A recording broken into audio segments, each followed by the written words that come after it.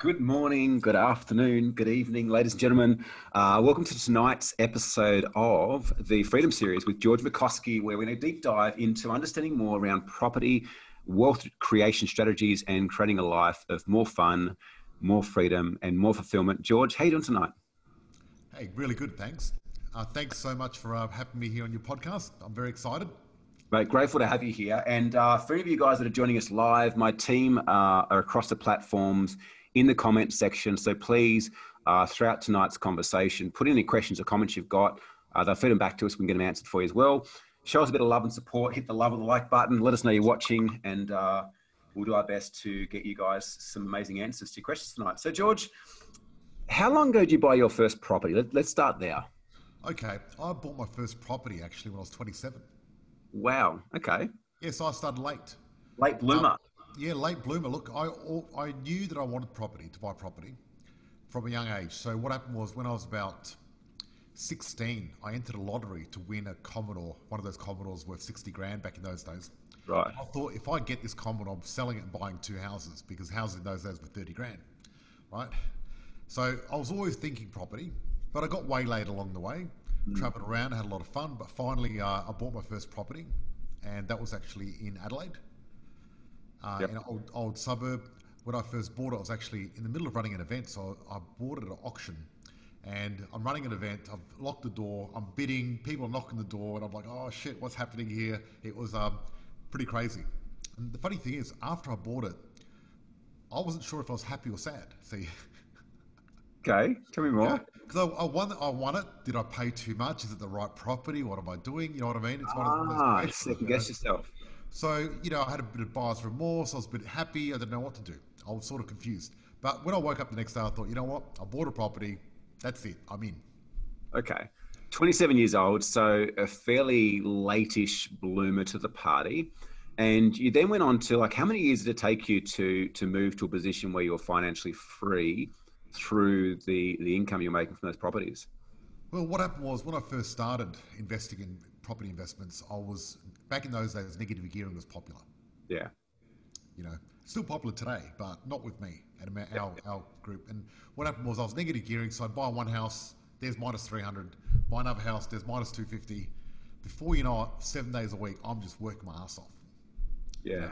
And, property, I knew property was the answer, but it didn't look like it at the time. And I was like, wow, I'm actually working harder, not less, because property was supposed to give me more freedom. And I tried flipping, I tried renovating, I tried lots of different things. See, there's a difference. I'm going to go back to this in a second between making money through labor and making money through capital, which is a very important distinction. But what I did is I thought, this is not really helping. I'm not actually doing any better. I'm working longer hours. So I had two doors. One door was give up property, and the other door was really work it out. And luckily I chose door number 2. Right. And I called that my $1 million decision, because the first decision I made was really work this out and find out about property. Yeah. Because quitting was an option, because I came from a family that struggled to make ends meet. I wasn't born with a silver spoon. I wasn't going to inherit a fortune. Yeah. And I had no other option. That's part of the reason I didn't do property, because I knew 90% of people that became millionaires in the world did it through property. So I wanted to have this odd stack to my favor. And second thing I did is I ignored everyone else out there giving real estate advice, because they were super spammy. They didn't have the runs on the board, and they were trying to sell stuff instead of actually teach you how to do it. Yeah. Third thing I do is found mentors that had real life results. People who are actually living the lifestyle I wanted to live, because there's no point in someone saying, hey, be like me, and they're working 100 hours a week. I wanted to see people that were actually living off property and relaxing and having fun. Yeah. Yeah. There's a really important distinction you mentioned before too, that I see relates not just with property, but business and life in general. And that was the decision, the $1 million decision you made, that you're going to work it out at any cost. Whether that meant losing money, whether that meant spending money, whether that meant, investing money in mentors or whatever else. You made a decision that, I'm all in on this, and I'm going to work it out. 27 years old, maybe, I don't know, back then people weren't necessarily thinking about building a property empire. Many people. They weren't. No, people used to buy one and that didn't stop, because there's your $300 gone a week, which in those days was half your salary. You know what I mean? So yeah. And so tell me, how did that eventuate then to go from like I'm gonna work it out to where you're at now, which to kind of fast forward, you got to a position, and to kind of spoiler alert, you got to a position where your property created passive income. You're financially free, didn't have to get out of bed, didn't have to work. It's got a beautiful property for yourself and so forth, and live an amazing lifestyle. But then obviously to the position of like, oh, now I want to give back, and I want to help other people fast track the journey that I had. Like, where did that start for you? Because like you're now a mentor to many. I know that a lot of our clients have used your services. I've certainly been involved for a while now as well, and the experience has been phenomenal in terms of the property we purchased, the positive gearing, the capital growth, and so forth. But where was the first kind of step up for you, or the hand up for you in that process? Like you made the decision. You talked about getting mentors. What happened after that? Okay. After I retired or before I retired? Before, let's start at the beginning. Okay. Yeah, okay. Before I retired. So what I did is I went around looking for people that were successful in property and decided to model what they did. And I found some people really good at paying off their mortgage quicker. Other people really good at finding depreciation and getting the things done. So I didn't invent anything that I do. All I did is I thought, okay, this guy's doing this, great stuff. I'm going to take this, I'm going to take that, I'm going to take that. And I created a model and just using, because even one of these things alone was working really well. Yeah, But putting them together was just supercharged. yeah, And using that within a few short years, I retired. Because yeah, what I did is restructured my loans. I mean, a lot of times what happens is a lot of people got their loans wrong. We recently had a member join our program about 2 months ago. And the first month, we've changed them and saved them $58,000 a year yeah, just in expenses. Now, that's almost like getting a second job and a high yeah, paying one at that. yeah, So once I used a few of these strategies, I changed things around and it really boosted everything. And yeah, because I'd been doing property for a while, I didn't start from scratch. So I did it a few short years, but I had the 7 years beforehand of having property as well, working hard. So I yeah. was an overnight success after 10 years of hard work. Yeah, which is typical. It's just not often what people show on their highlight reels through social. And it's interesting because I remember we had a distinct conversation as well. Like, I can speak from my own experience, but we had a conversation. There was one small tweak that you shared with me around structuring loans that was it was a game changer. And I was like, holy shit, why has no one ever shared that with me before? It's something so simple, but it makes logical sense. But it's not just not the way that we're trained to think as well. I have some questions coming in here as well. And guys, if you're watching, welcome to this evening's Freedom Series podcast. We're speaking all things investments, property with George Markoski. William from Sydney, what are the main mistakes that new hot to trot investors often make when dealing with property? Good question. Well, Great question. great question. See, this is the one thing I've got to say about investing. Property investing is not the best investment. There you go. I've said it. I'm waiting for it. Okay. The number one investment you can make is in yourself. And it always will be you because you need to really educate yourself. And the big problem is people, instead of investing in themselves first, invest in property first, which is wrong. Yeah, yeah, Because the biggest return you're ever going to get is investing in yourself. yeah. And I really believe you've got to invest in yourself, invest in your education. And that's the first step of getting there because without that, you're really floundering around and not being an expert, and you shouldn't do that. You know what I mean? And that's an investment you've got for the rest of your life. And this is what I often say to people, and what I share in my book as well. It's like, if you can build one business that can be profitable, have some form of purpose behind it, and work without you, once you go through that initiation, let's call it initiation, right? Yep. Get punched in the face a few times and get knocked down and get back up. You can do it again and again and again and again across multiple businesses because you've gone through and you've mastered the steps, and more importantly, the psychological switches that you have to make to be there. It's the same with you. It's like if you were to go bankrupt today, for argument's sake, you can get back to where you are a lot quicker than having never got there in the first place. Absolutely, of course, because you got the ability. Well, they reckon if they distributed the money around the world, that it wouldn't take long before it ended up in the hands of the few again. You know what I mean? If we redistributed wealth, because because there's the rich mentality and the poor mentality, and the poor mentality is you get money, you spend it on stuff, Yeah.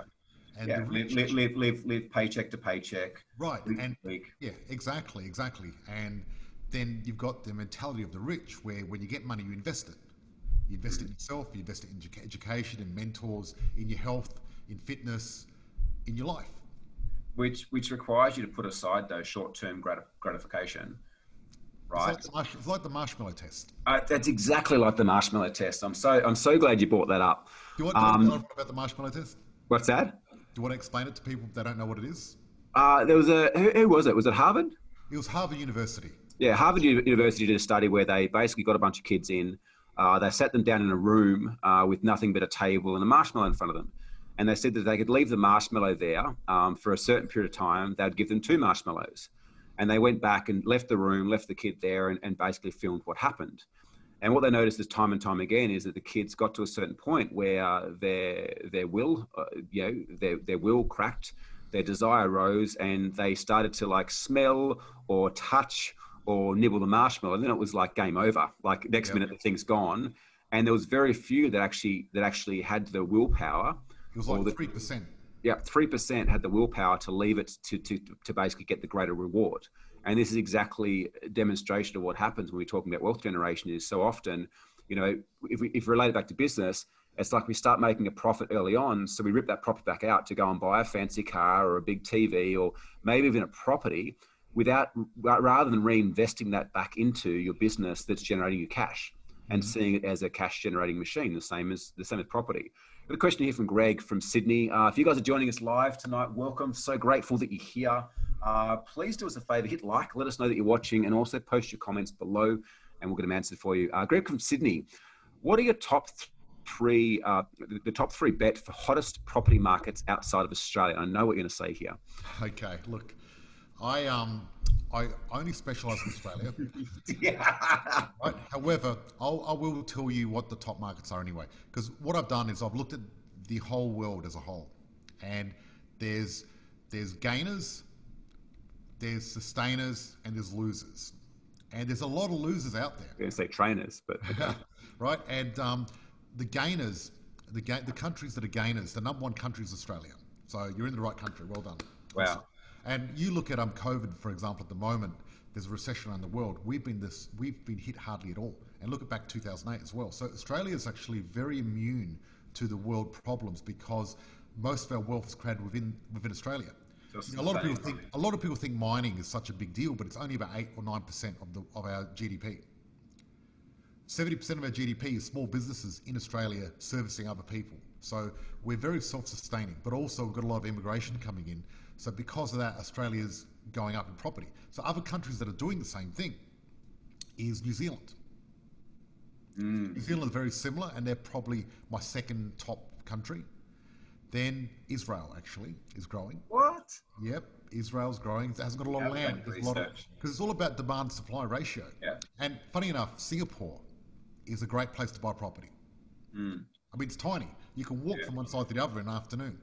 Yeah. And that's the countries that are growing the most offhand. There might be one or two others, but they're the main countries that are growing offhand. So I'd say out of Australia, New Zealand, Israel, Singapore. And not in that order. I think it's New Zealand, Singapore, Israel. Love that. And Matty Boyce just commented here. It looks like you've got a fanboy. He said the 14-day challenge is awesome. I know you recently ran a 14-day challenge where you took people through and taught them aspects of your methodology and how to kind of get into the marketplace. And he's just commented here that was awesome. So maybe Rafi can put a comment or a link below for the 14-day challenge for anyone who wants to check that out for you as well. So George, let's speak about your proven methodology, because like what I love the most about it is it's a bunch of stuff, but what I love, it's not the most, what I love is that, you've gone and done this for yourself. You've stepped out, made a decision. Hey, like I've got an ability, I've got a gift, I've got a knowing, I've got a product here that I can help other people to achieve what I've achieved as well. Like if I can do it, I can help them do it, and I can help them do it a lot quicker, not having gone through what I've been through. Let's talk a bit about your methodology. Like how have you replicated the same results you've got for yourself for many, many clients now all around Australia that are starting to profit through property? Okay, so basically, I started off helping family and friends, helping them out. And I started sort of laying it out, and because what happened was people didn't understand what was happening. So I had to keep trying to educate people more and more. And as I did that, it became more of an education thing, you know. And I've helped, you know, I've got over 2,000 people in our group, and we're growing. So I've helped a lot of people in property, Yeah. and I've got a lot of experience. And after helping so many people, I know exactly what they need. And I've made it into very small chunks. That's why, you know, Matt, thank you very much for the shout out. But with the 14-day challenge, I decided to put in 21 modules and give people little steps. That would totally mess with my OCD, having 21 modules over 14 days. I'm just saying. Because we've got a pre-challenge. All right. Is that 7 days? No, 5 days. Oh, that would totally mess with my OCD. Then you got 14 days, and then you got the graduation webinar where I add the 2 last modules. Okay. All right. But it works. So what I did is I did it because of COVID and people were stuck at home. Yeah. I wanted to give people something practical to do, and that way, you know, you've got between 10 minutes to a couple of hours of homework each night, and you've got this little thing to do. But what happens at the end of the day, by the time you finish this, you've created a multi-million-dollar property portfolio game plan. Yeah. Which is the first step after you invest in yourself, because then you've got a plan. Yeah. This plan will serve you for the rest of your life. Yeah. You know, forever. Because a lot of people don't realize what their goals are. They don't know how many assets they've got. They don't know what they need, what they want, how to get there. No clarity. And we just go through and give them that clarity. Yeah. You know what though? Like, I think the biggest turnoff though is it's boring. And this is what stops, I think, a lot of people doing it. Like, it's the same with business. Yeah. Like, business does not have to be complex or challenging or difficult. You know, a boring business is often a very profitable business. Exactly. What you've done is very smart, and that's true. Because look, you know, any strategy that's exciting is not a passive investment. It's not an investment strategy. You know what I mean? Yeah. You know, a good investment strategy, Warren Buffett says this, has to be boring. You know, Yeah. because Well, not emotional. not emotional, yeah, because what happens is there's no ups and downs, it's just constant. Because with property, it's time in the market that matters. It takes time. So there's a lot of people out there talking about get rich quick schemes, and you can buy a property for $1 and make 100,000 overnight and all this sort of stuff. But it's not sustainable. And the problem is there's a lot of skill involved to be able to do it anyway, if you can, and luck. And what I've done is I've created a program where you don't need the skill, you don't need the luck. You just need to do the work. Yeah. Yeah. Aspects of that though too is that, you know, it does take time, yet it's okay if there's an aspect of certainty that that's going to mature over time and it's going to fruit. I think a bigger issue is people go into the market uneducated. Like the first place that I bought, it seemed like it was a great place to buy. It seemed like a good area. Knew nothing about property. Didn't educate myself. Right, just went into the marketplace, and that property sat there for 6 or 7 years, and literally still worth the same amount of money as what it was when it was bought. Now, granted, it's been a good savings account in terms of a way. Like if I hadn't bought it, the money wouldn't have been there.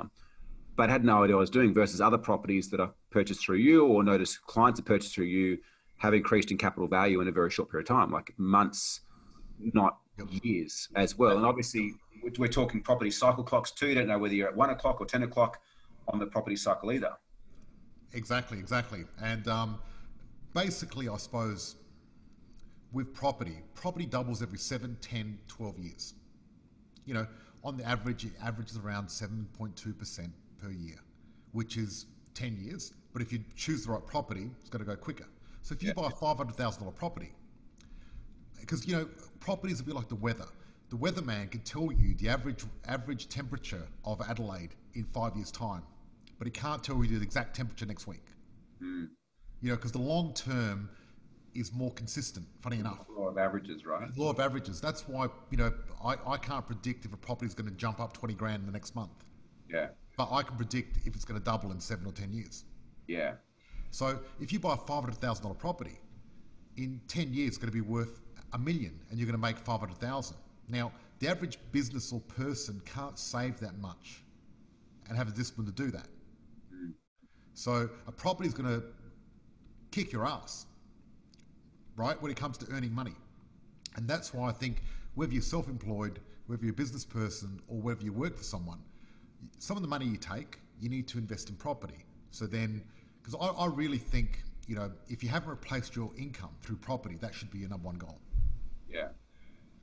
Yeah. And look, especially because you deal with business people, and a lot of business people, they make a lot of money, but they don't know No money. they don't know what to do with it. Yeah. But equally too, like business is not necessarily a wealth generating tool, right? It's Now, a cash generating tool. outside of obviously building a company and positioning yourself for acquisition or for sale, something like that, business is a good cash generating tool. But I think that you need a diversified portfolio. The money that you make in your business, sure, reinvest it back into marketing, reinvest it back into growth and resource and so forth. But there should be an aspect of that you're pulling off the table, putting into shares, into bonds, into property and so forth, depending on obviously your strategy. I'm not a financial advisor. Yep. I'm curious to know that too, George, like your opinion around like shares versus property. Like I know that you're all in on property. It served you very, very well and still continues to serve you well. I'd love to kind of get your viewpoint around shares versus property. Okay, I'll give you my viewpoint. Now, with shares, right, what happens is each year they redo the index. So let's say, for example, if a company folds and disappears, it's gone the next year. They don't actually quantify it. Yeah. So you can imagine each year they get rid of all the shit shares, and when you look at the average shares, it's only for the ones that survive, not the ones that have died. Right? But with properties don't get wiped out very often. So you've got a more realistic figure. So when you look at the average growth of property, average growth of shares, the shares one is skewed. It's not real. I don't know how skewed it is because I'm not an expert in shares. Yeah. But I think it is skewed. And like I caught up for lunch with the Wolf of Wall Street, Jordan Belfort in Melbourne recently. And we were having lunch, and I asked him a few questions. I said, "Look, all the stuff that you did, would you do it again?" And he said, "Yes, I would." He goes, "Especially the drugs." No, I'm not sure. I shouldn't probably say that, but anyway. But then I said, "What about shares? Like, what is the story of shares? Like, how do you make money out of shares?" He goes, "George, you got to be a big player." He said, "You can't. The mums and dads don't make money out of shares. They do it by luck. The big boys, they control it all. They know what's going on. They're the ones that make." Same with crypto, like Yeah. mass manipulation. Exactly. And the problem is, if you're a small player, you can't compete with those billionaires. So you should really play a game that you can compete in. And with property, because it's individual, there's no one controlling the market. Yeah. So it's I think personally, because of that, it's safer. Yeah. Yeah. And also, I mean, the saying, safe as Shit. houses. Safe as houses, safe as property. They say safe as houses. I've never heard anyone say safe as shares or safe as Bitcoin. Oh, it's volatile as Bitcoin. That's a whole nother subject. Look, when everyone was asking me about Bitcoin, I said, look, put 1% or 0.5% of your money in it. Yeah. And if you What did he afford to lose? If you lose it and you're happy about losing it, do it, because it's a massive gamble. Yeah. Because you never know what's going to happen. Yeah. So I chucked in a little bit of money, a very small percentage of my wealth, just chucked it in, and just for the hell of it. But it's not an investment strategy. It's more of a speculation. And I really think your main investment strategy shouldn't be speculation. It should be really planned out and proper.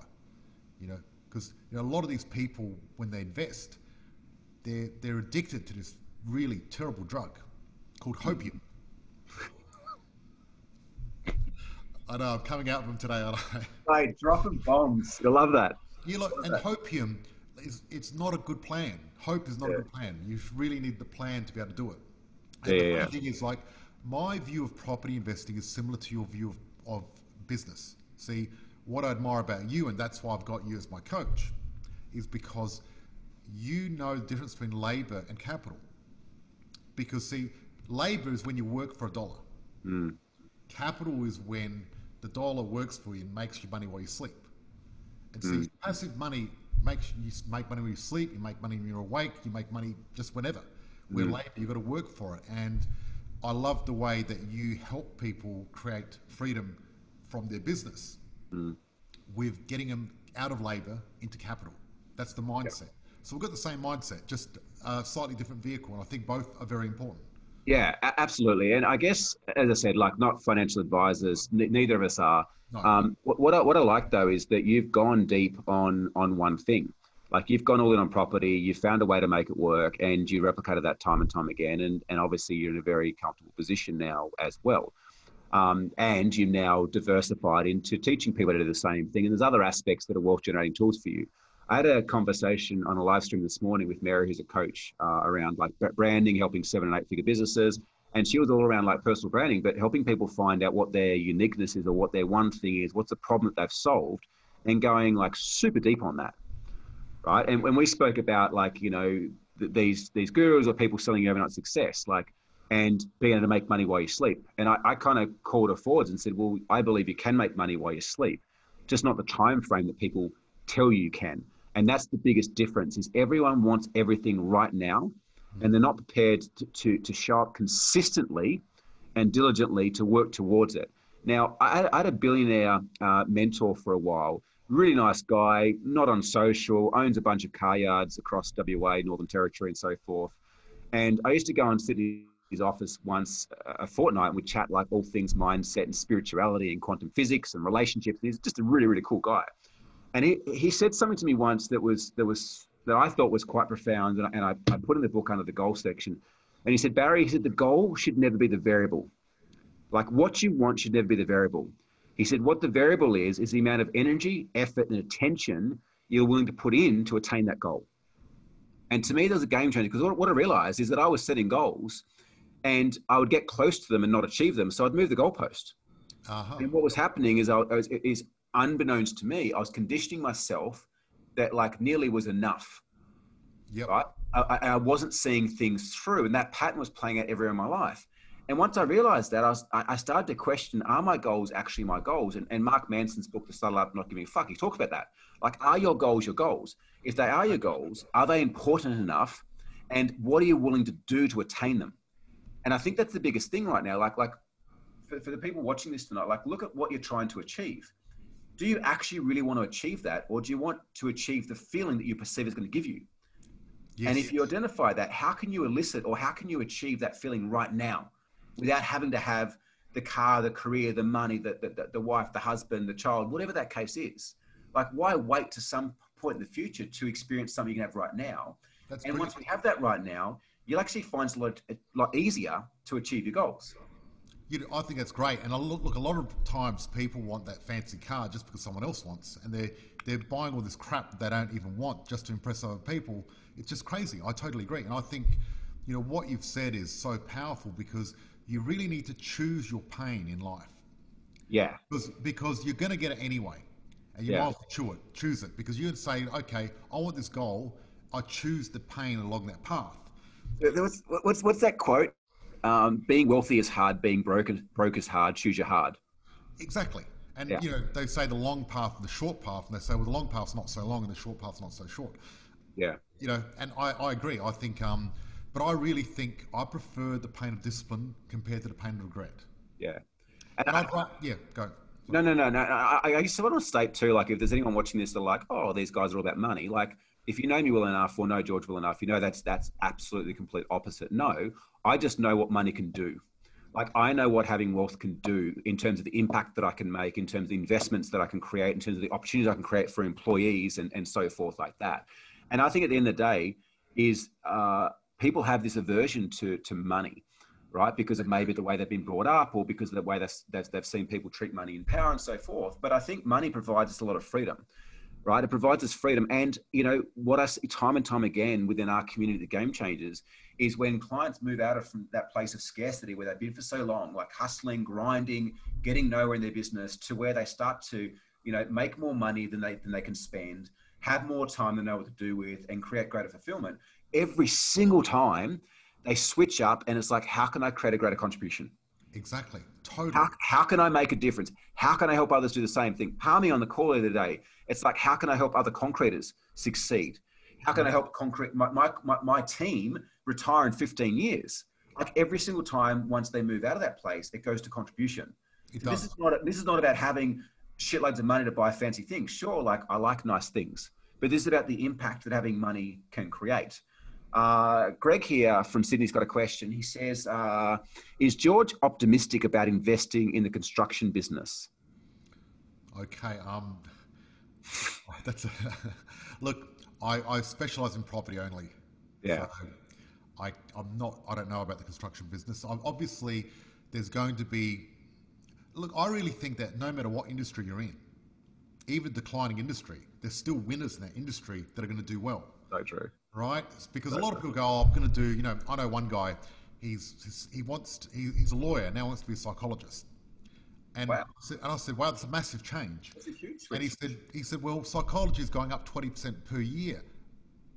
I'm thinking, well, that's nothing. Who cares? Because all you got to do is be an excellent lawyer, and you don't have to worry about going up or down. But so I really think that any industry is worth investing if you're backing the right company and the right thing. Anyway. And I think it comes back to, again, like investing first in your mindset. Like someone asked a question on the earlier live stream. They're like, "Oh, does Harmy believe his business is recession proof?" And he's like, "Well, no, like no business is really recession proof. And if you think that it is, like you're not looking somewhere that's going to smack you in the back." That's the way that I said. If you have that belief that like, "Oh, we're going to ride anything out," no, bullshit. What I said is I believe my mindset's recession proof. I believe that regardless of what life throws me, and I've had enough proof of that, I will find a way to move through that. I'll find a way to come out better for it. And I think that that's where we should be focusing is how do we build this bulletproof mindset, heart set, connection with ourselves, connection with those around us, that regardless of the situation, we know we're going to be okay. Yeah. Then, Well. then we're not thrown by COVID. We're not thrown by, like, think about this right now. When have you not had enough? Like, and that's not just to you, George, that's everyone. Like, when have Yep. we not had enough to survive? The reality is we have. That's why we're still here. Exactly. Exactly. So we've always had it. I think what you're talking about is ego, really, because ego is what makes people get upset about recession or things downturning or anything else like that. Because really, at the end of the day, life is life. The journey is the journey, and I really believe the obstacle is the way. And as you go along your path, Yeah. you go to the obstacle, That's the second time someone said that today during a and, live stream. and the obstacle becomes your path. And then Yeah. you get the next obstacle. And really, there's only one way of having no obstacles in life. That's being dead. So Yeah. obstacles, you should be grateful for obstacles, and every obstacle is the path forward. Yeah. Yeah. Fall in love with the journey, not with the outcome, because the outcome never feels like you thought it would.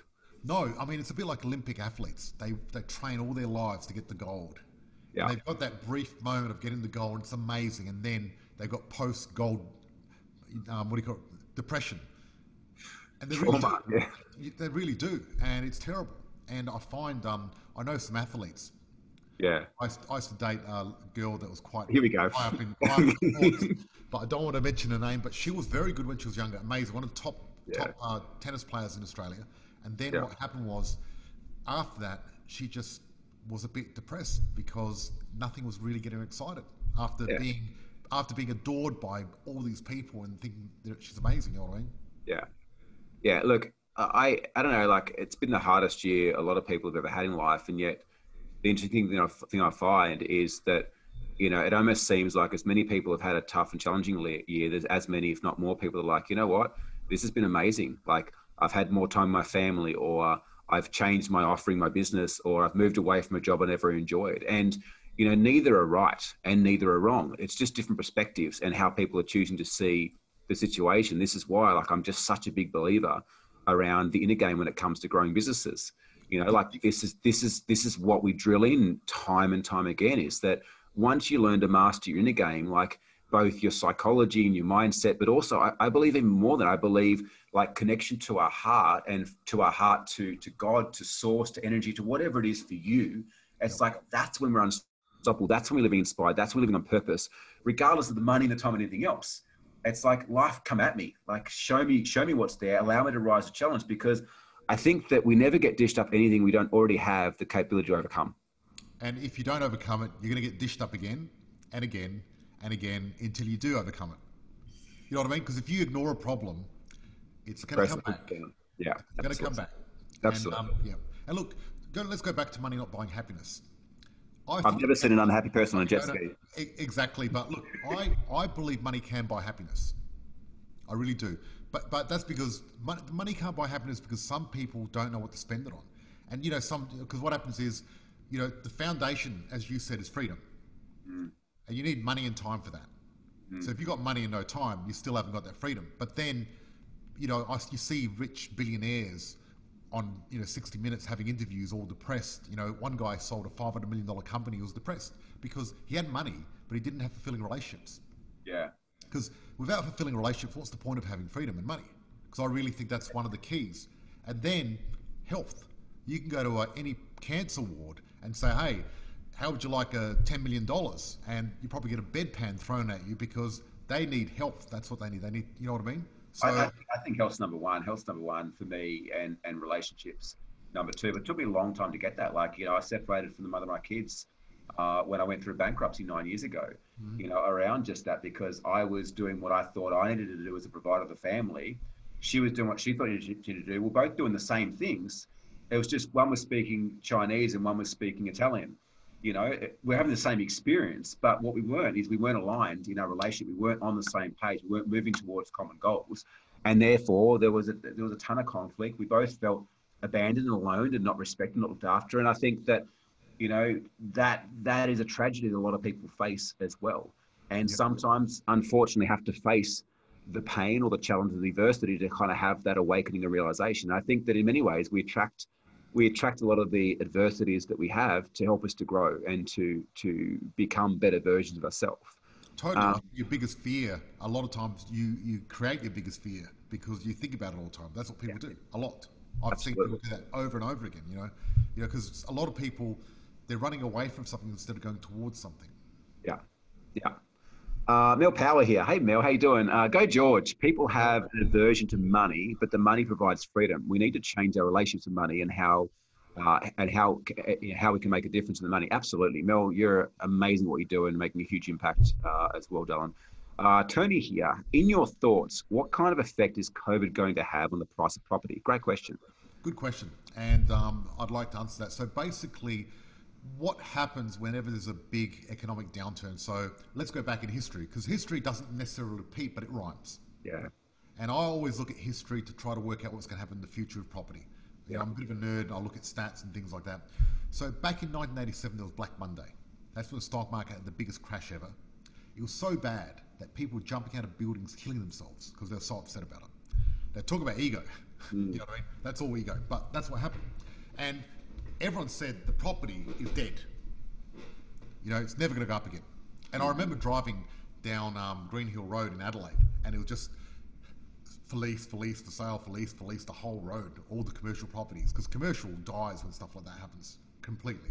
Because when companies go down, commercial goes down. When companies go up, commercial go up. So the stock market, commercial property, have got a little bit of a rhythm to each other. So commercial property gets affected very strongly by these downturns. Then what happens, and this is the interesting thing, is there's always, because property averages that 7.2%. So if it dips, it wants to go back to the average. And if it goes above that average, it wants to go back down to the average. So what happens is then there's a massive rebound. And in the 90s was one of the biggest booms in history of property. Then we had GFC, 2008. And 2008 GFC, what happened was there was the GFC, property went down a little bit again, then we had a massive rebound. And now this is the problem. People that are speculators, they're like, okay, I'm going to wait on the sidelines and I'm going to dive in when I'm right. And they're waiting, they blink, suddenly properties have doubled, they've missed it again. Yeah. I mean, the problem is, if you're waiting for that property boom, you're not going to get there. You need to be in the market. You need to have property to make money out of property. Yeah. So me personally, I'm not concerned what's happening with property short term. I'm more concerned what's happening long term. That's what matters. So property in some areas may go down, right? That's the fact of it. And other properties will go up. And I guess one of the things I do to really hedge my bets is out of the 6,000 suburbs in Australia, out of the 6,000 markets, I'm only picking the top 100 in a certain state. So because I'm picking up top 100, I'm really hedging my bets that these are going to perform. And what I found is these top 100 suburbs, the ones that I had, because I had properties before I knew about this, and they actually went up during 2008, where my other properties didn't do so well. And there's my microphone went down. I hope you can still hear me. Yeah, just. That's okay. Yeah. Let me go a little bit closer. My head's going to be too big though. Anyway, so when, I think what I do is like, it's a bit like, have you heard the story about the grasshopper and the ant? No. Okay, so the ant, what does the ant do in summer?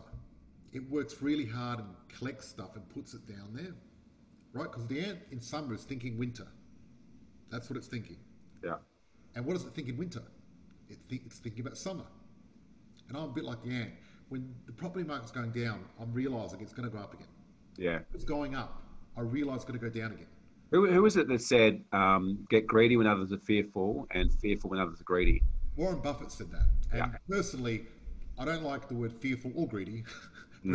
I get what he's saying, but I think don't be greedy and don't be fearful. Be prepared and do that instead. But really, at the end of the day, when people get overexcited when property is going up, I don't get as excited. And when people get excited that they're going down, I don't get as excited, because really, at the end of the day, they're going to come back to their norm. Yeah. So at the end of the day, if you're thinking long term, you're not a speculator, and you've got a solid foundation, you've got the proper strategies, you should be constantly investing bit by bit in a safe way. Yeah. What's happening, whether it's going up or down. Yeah. I love that. Love that. So George, if people were wanting to connect with you, find out more about the amazing work that you do, what's the best place for them to find you at? Well, if they're on Facebook, I've got a Facebook group where we've got over 3,000, thriving members of people that are interested in investing and things like that. And that's a Facebook group called Property Secrets. Yeah. That's probably the best place to find me. Because in there, actually, I go live in there once a week anyway. So that way, I can talk to people and interact with them. And Facebook, I like Facebook. I like talking to people and interacting with people. It's part of the reason I started this business, Yeah, love that. And look, if you want to stay up to date with all the amazing guests we're bringing on here onto the Freedom Livestream series, I'll put a link below here. Click on it, register your details. We'll send you through reminders about what's coming up, and also let you know about my book when it comes out officially on the 3rd of August. But we're doing a pre-release launch this Sunday with a bunch of bonuses. So make sure that you're tuning live on Sunday. There'll be one episode. I think it's 8 a.m. Perth time, 10 a.m. Australian Eastern Standard Time. Not sure what time that is in the States for those of you watching in America. 9:30 Adelaide time. 9:30 Adelaide time. But that's that. George, one question. Knowing what you know now, if you were to have a conversation with a 10-year-old version of you, what advice would you give him? Look, great question. I'd say to my 10-year-old self, don't worry, it's going to be okay. Just go along your path and enjoy your challenges. Because I spent a lot of time with, like a lot of people, is when I got faced with a challenge, oh no, not another challenge. Yeah. And you get another challenge, oh no. But now I embrace them and enjoy them, that's all. Yeah. And I think that's what I tell my 10-year-old self, just enjoy the challenge, enjoy the journey. Don't worry about the destination. Yeah, I love that. Be curious to know, comment in the chat below, what was the biggest takeaway from tonight's live series?